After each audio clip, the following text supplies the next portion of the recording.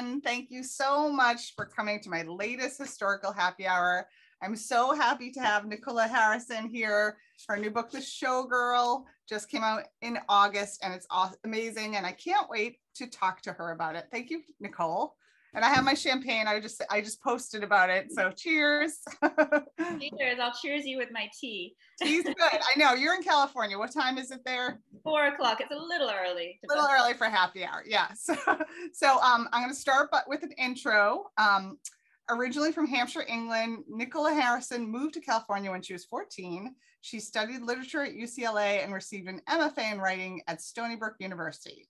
She's a member of the Writers' Room and has short stories published in the Southampton Review and Glimmer Train, as well as articles in Los Angeles Magazine or Orange Coast Magazine. She was the fashion and style staff writer for Forbes and had a weekly column at Lucky Magazine. She lives in California with her husband and 2 sons. This is your second novel. Your first one was Montauk, correct? Mm-hmm. Yes, correct. Yes. Awesome. So why don't we just jump in and tell us about the premise of The Showgirl and what inspired you to write this story? Sure. So The Showgirl, well, first of all, I'll tell you first what it's about. Yes. Oh, yeah. So it follows the story of Olive McCormick, who's a young woman from the Midwest, and she's very talented as a singer and dancer, and she's determined to make it onto the stage as a Broadway star. And so she basically shows up in New York City unannounced and knocks on Florenz Ziegfeld's door. And Florenz Ziegfeld is the big Broadway producer. And she basically demands a role in his show. So we go on this fun, wild ride with her and her ups and downs and her triumphs and her hardships along the way. And we go from New York City's theater district down to the West Village, which is where all the bohemians were, and her friends, her artists' friends and poetry friends and poet friends. And then we also go up to the Adirondacks, which is in upstate New York, where they take the show on the road. So it's a lot of fun, and it all takes place in the roaring 20s. But of course, there's a love story involved.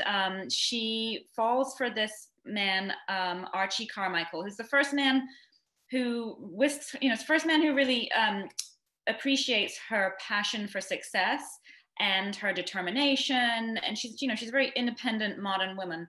And it's the first guy who really appreciates that in her. And so he whisks her off her feet, and everything looks like it's gonna, be a happy ever after.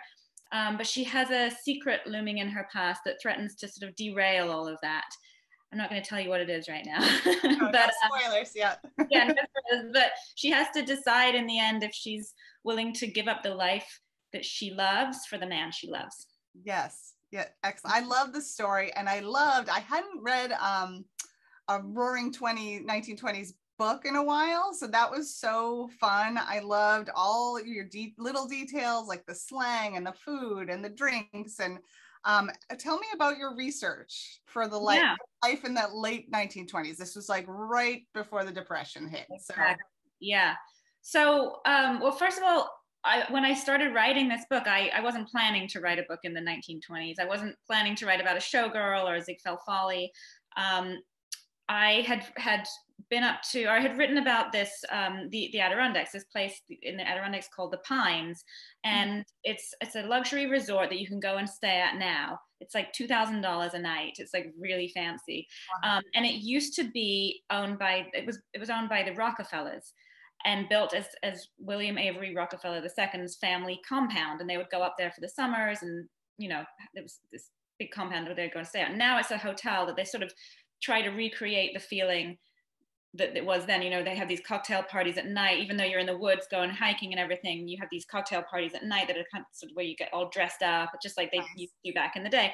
And so I wrote about this for a little short article for a travel magazine. And I learned that there were more of these places called the Great Camps that were all built by these wealthy industrialists at the turn of the century. And there are several of them, and a lot of them have fallen into disrepair, and some of them that are now like hotels. And I thought, that's a cool place to set a story. So I'm going to do that. But I'd never been to one, and I'd never even heard of them before. So I went up to the Adirondacks with my husband, and we stayed at another one called White Pine Camp, which is much more modest, not $2,000 a night. And we went and stayed there. And it's got like 13 different cottages and a tennis courts and a bowling alley, and it's right on the lake, and it's very picturesque. And I was trying to think, okay, what could the story be? And Yeah. we took a tour, as you do, Yes, like yeah, trying I to do. Yeah. look around thinking. And we took a tour with this local historian, and he's showing us all around and telling us all about it. And then he mentioned that the original owner of this place, White Pines Camp, his wife was a Ziegfeld Folly girl. And Oh, wow. yeah, and I was like, ooh, and I like look over at my husband, and he's like, he kind of knew. That's your in. Yeah. Tell me more. And the historian said, oh, she was a real party girl. And she used to invite all of her theater friends up from the city and throw these elaborate parties in the middle of the woods. And she used to insist that no one should go more than 500 feet without a drink in their hand. So she put bar carts along the hiking trails. And I was like, she sounds like fun. So that was where it all started. And then it went off in a totally different direction, all about the Ziegfeld Follies and the 20s and everything. Oh, so fun. And so talk to me like about Olive, the main character, because she's feisty, she's talented, and sometimes foolish, as people in their late teens, early 20s are. And and I'm always interested in stories about women who are forging their own paths at a time that was not where most women didn't. So tell me about how you like came up with her as a character.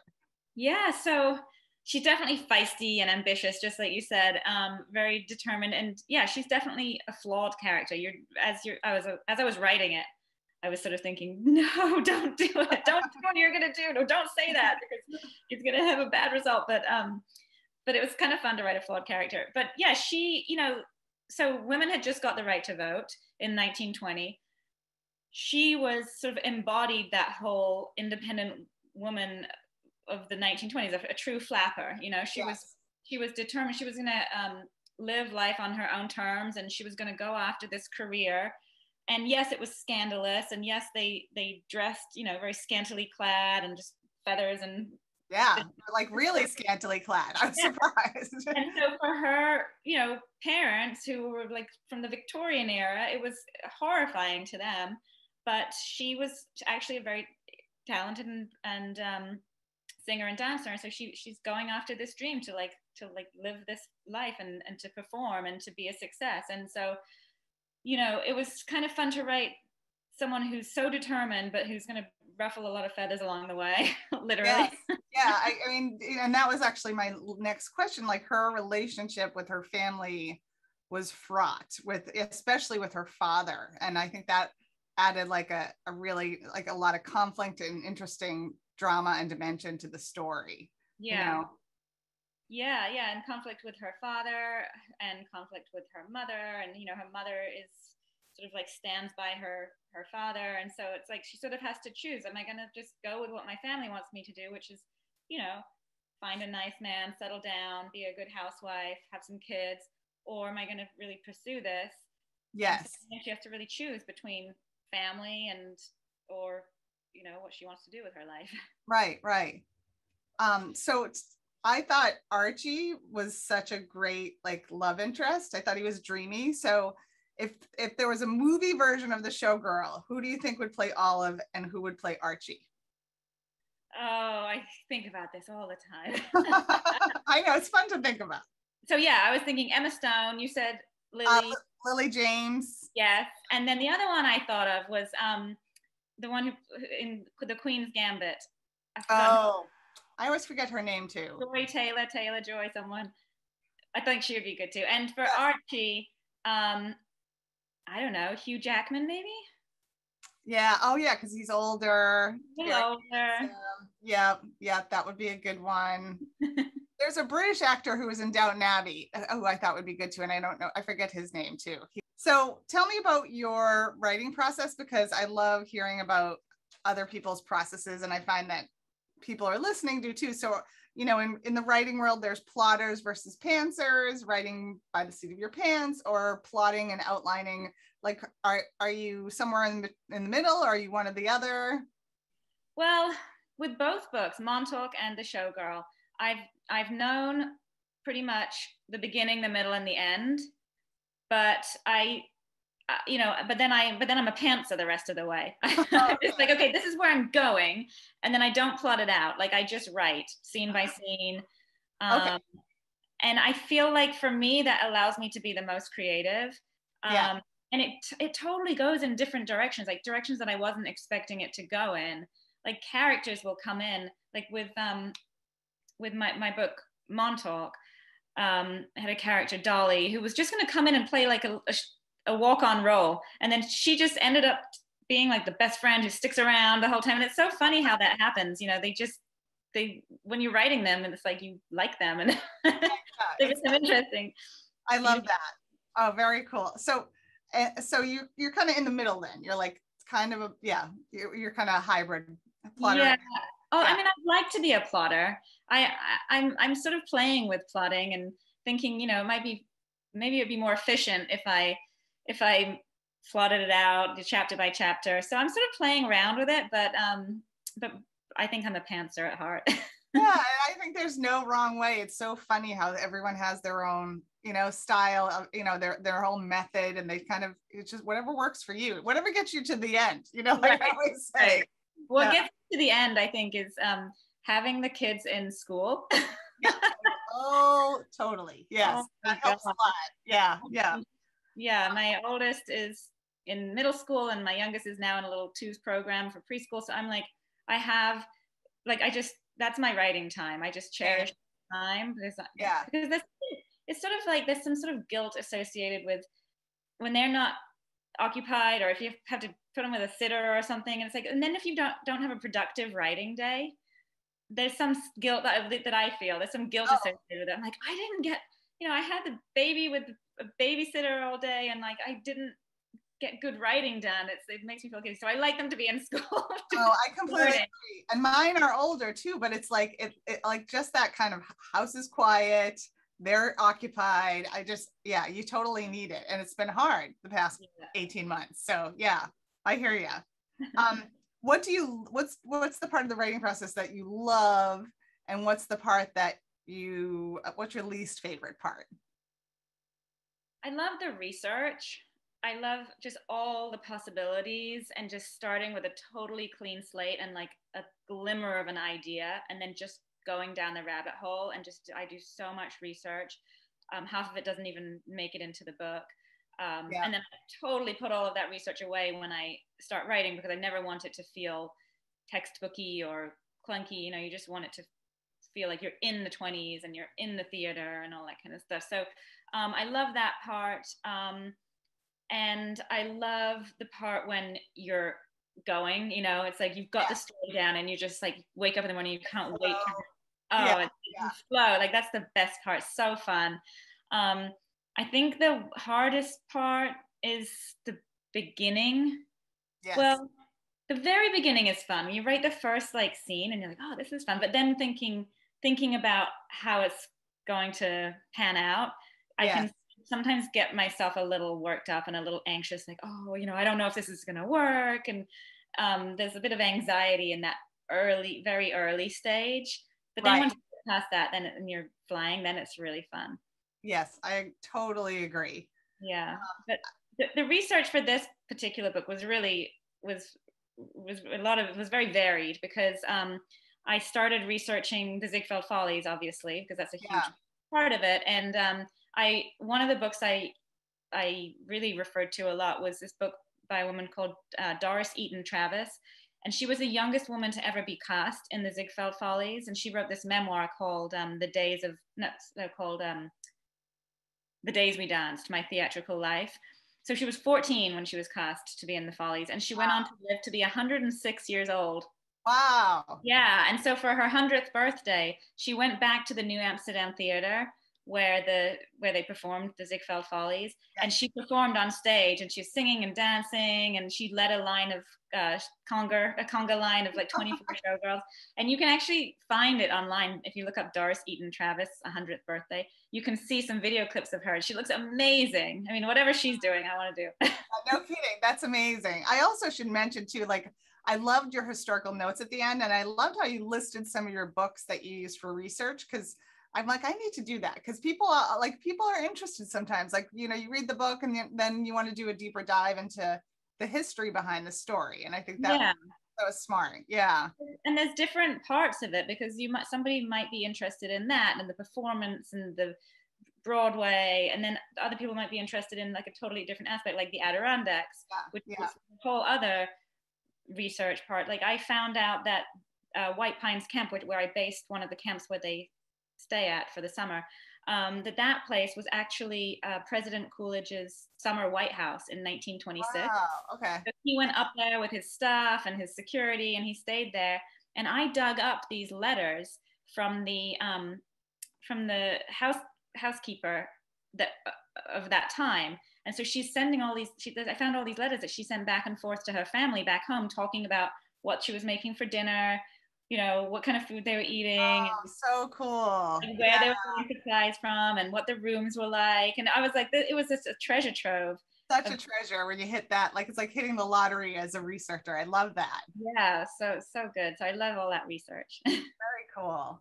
On that note, like and I've always am interested in this question with other historical fiction writers. How do you find the balance between historical fact and the fictional story you're writing? And what historical facts are sacred, and where do you feel like you have more flexibility? Like how do you balance that? I feel like I'm constantly trying to balance that, and I'm just always curious how other authors do.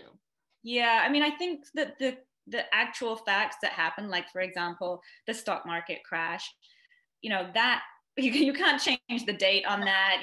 That's a thing that happen. Big picture stuff. Yeah. Like that's firm, and and that is how I decide on the timing of the novel. Like, okay, this is going to take place in 1927 and go through to 1929, and so you look at the facts, and that's how I situate it. And then other things like, for example, those camps in the Adirondacks, I wanted to change some of those details. I wanted to make that work for the story, and so I changed the name of the camp and fictionalized it, but a lot of the details, and that's why I put the historical note in the back to say, like, this is the place that inspired it, but it's the rest of it's fictionalized. And then the people themselves, that's all fictionalized, but obviously, like I was saying, Olive was sparked by a real person, and I did go researching, saying, okay, what else can I find about her? But there wasn't very much to go on, so it was really just the idea of her and that first glimmer of a real person. Yep. Oh, we got a little frozen again, but I think you're coming back. You're coming back. Okay, good. So another question: what advice do you have for writers trying to break into publishing? Did you ask how I got into publishing? Like, no, what advice do you have for writers who are trying to break in? Because I think we have some writers on the too. Yeah, and they're I think that's, people appreciate that question too. Definitely. Well, one of the things that's been most helpful to me with my writing, not necessarily with the publishing, but with my writing, is I'm a member of a writing workshop. And we used to meet when I lived in New York, we would meet every Thursday night in person, and we would share pages with what we were working on. And it was just, and so now it's on Zoom, and now I moved to California, so it's still on Zoom. So it's great. That's good. Yeah. But having that, like, that group, and that's like that sort of like deadline for myself as well. I'm like, okay, I've got to get my pages done, so I'm going to share them on Thursday night. It just keeps the momentum going. Yes, and totally agree. And we read our stuff out loud. We don't send it around to each other to read in advance, because who has time for that? Right. But we just read it out loud, and I think that just really helps me, hearing myself read it out loud and moving the story along. So I would say find either a writing group or a couple friends who are writing, and just share pages. I think that really helps with the writing. And then as far as getting, publishing and getting published, I mean, as far as finding an agent, for me, I thought to myself, okay, which books have I read that I liked, and which agents represent those authors? Because if I like them and they like them, maybe they'll like my writing. Right. So that's how I found my agent. So that might be one way. Yeah, no, and I agree about like the writers group, and also reading work out loud. One of my editors once was like, you should just read the entire book out loud, because you'll be surprised at what like you pick up that you don't pick up when you're reading on the page, that you're like, oh, that doesn't work at all, so I try to do that every time now. Yes. And actually I'm listening to I'm listening to the Showgirl on being narrated it's on Audible, and I'm trying to listen to it all the way through. It's hard to listen to your own. Oh, I can't do it. Yeah. But I'm forcing myself to do it because I want to hear it all the way through. And actually, I wish I had read it out loud because I probably would have, edited a few little things here and there. Right. I know. I can't get through the first chapter. I just cringe even if the narrator is great, but I have a hard time. Yeah. The other thing I would say for people wanting to get into publishing, I would say start going to, when they're happening more, start going to book events, book signings, stores, because first of all, you get to hear the writers talk about their process, and then usually the person interviewing them is someone who's like a book influencer or another author or. Agree. Yeah. And I think, and also just go up and buy the book and introduce yourself at the end. It just creates a good feeling, and then, follow them on Instagram, and it just start to build your book community on Instagram or Facebook or wherever you're on social media. Yeah, that's really good advice too. I completely agree. So I have one more question. Well, it's actually two questions in one. And then I was going to take some questions. So if anyone has questions, you can put them in the chat. You can put them in the Q&A. I'll keep an eye on both. But do you Zoom with book clubs? Yeah, absolutely. Okay, awesome. So Nicola Zooms with book clubs so she can talk about her book. And then how can readers best stay in touch with you? So I'm on Instagram and I'm on Facebook, and on both of those, it's just at Nicola Harrison Author. Awesome. Okay. So that's probably the best awesome. way to find me. Also, I love hearing from readers. So if you read my book, you can reach out to me through my website and let me know what you think. Lovely. Awesome. Christine Mott. Hello, Christine. She's comes all the time. She's awesome. Do you have any input on your book cover? It's gorgeous. I agree. It's totally gorgeous. Oh, thank you. I love the book cover too. I was so happy with it. Yeah. Yes. So I had some input on this. They showed me a few different options, and this was the one I loved the most, and so they went with it. So I was happy about that. Yeah. And then Montauk, which is, hold on, this one. Oh, I love that one too. Yeah. So this one, they actually changed the cover. They sent out the ARCs, the advanced readers copy, and then one of the big bookstores said it didn't look historical enough on the previous cover, and so they asked them to change it. And so because they're a big bookstore, the publisher was like, "Okay, we'll listen to you." And so they changed it, and then they just had a few different options, and there was a red dress, and there was her hair didn't look right, and so they probably were like, "Oh my God, please stop giving us your feedback." But I kept giving feedback, and we eventually got to this. I love it. I love the blue too. I think it works really well.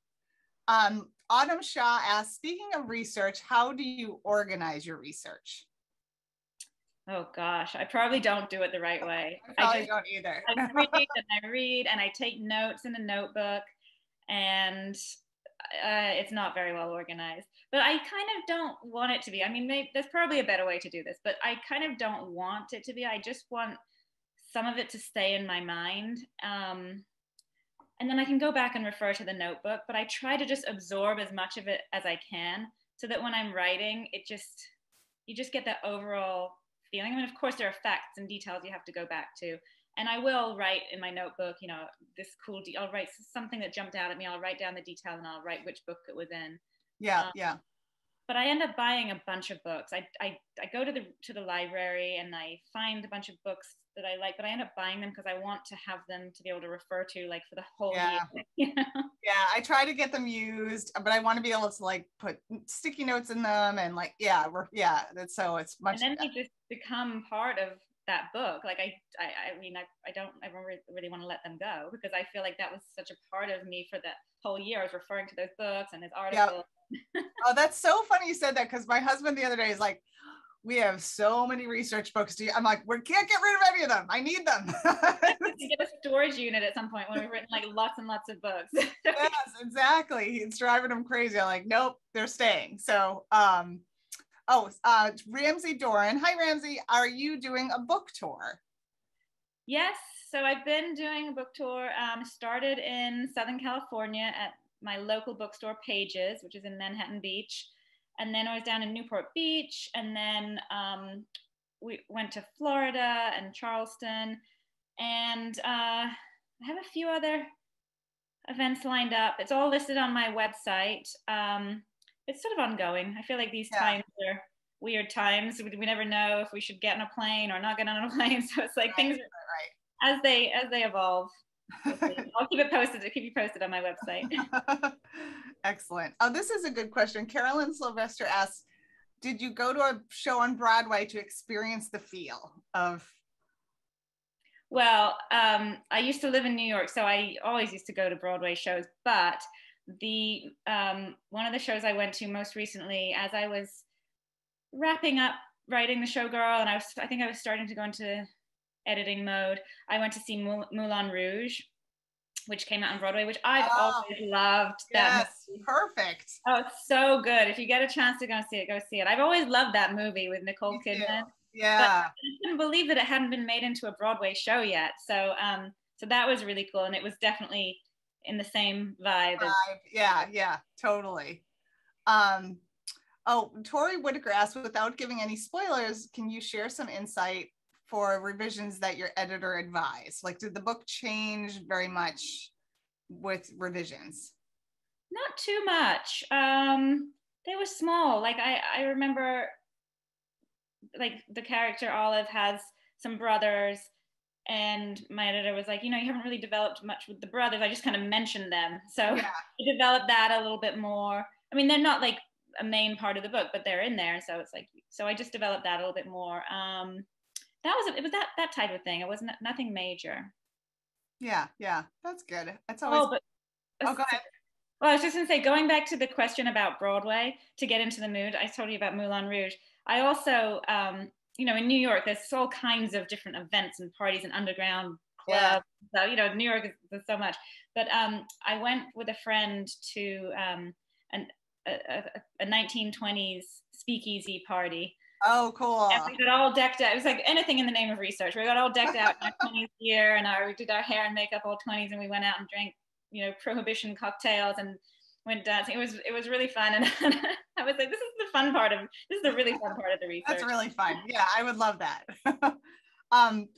Christine asked, did your title change? Was it always The Showgirl, or did you have another title in mind? Oh, that's a good question. So I told you that at the beginning, I thought that I was going to write a book about the Adirondacks that took place at one of the great camps. So my file name was always the Adirondacks book. So the whole way through, I'm writing this book about the Ziegfeld Follies and the Showgirls, and it's like, it's not the Adirondacks book. They just go there for a portion of time. And at the very end, because I had called it that the whole way through, I didn't have a title. Oh. My editor actually came up with that title, The Showgirl. Yeah, it's perfect. It's simple, tells the story, gives a glimpse. Yep. It's funny how attached you get to things. Yes, totally.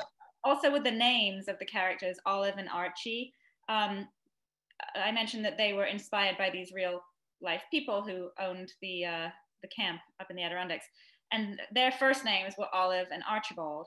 And so as I was doing my research, I was just writing, okay, Olive and Archie, but I'll change it later. I'll change their names later. And then, once I had written some of these chapters, I'm like, I'm so attached to them. I can't change their names now. I know, they are who they are, right? In your head. Yeah. That's hard. Yeah. A few people have asked, what are you working on now? Yeah, so I'm working on a book that takes place in the 1940s. So I've done the 20s with The Showgirl and the 30s with Montauk, and so now the 40s. Just going to work my way through the decades. So I found out in the past year that... Oh, we froze, but I'm hoping it's coming back. Please.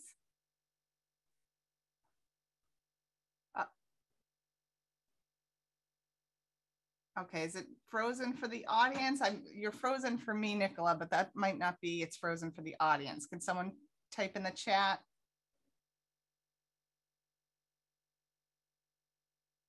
Okay, you're back. Up. Okay. There we go.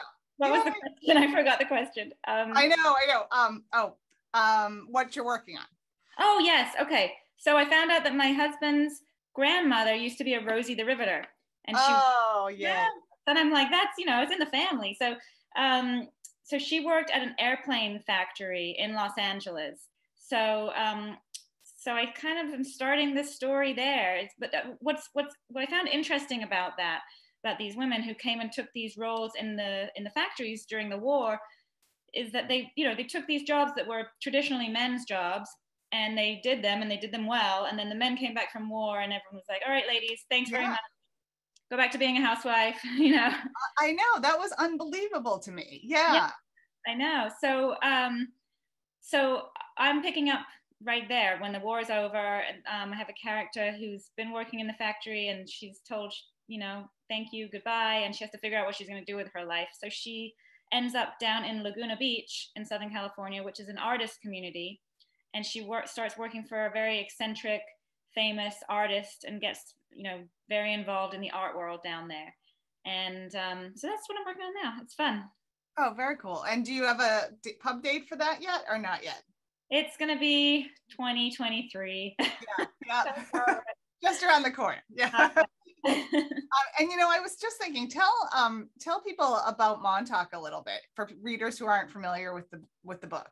Oh yeah, sure. So Montauk, this one takes place in the summer of 1938, and it's the story of Beatrice Bordeaux, and she's spending the summer in Montauk.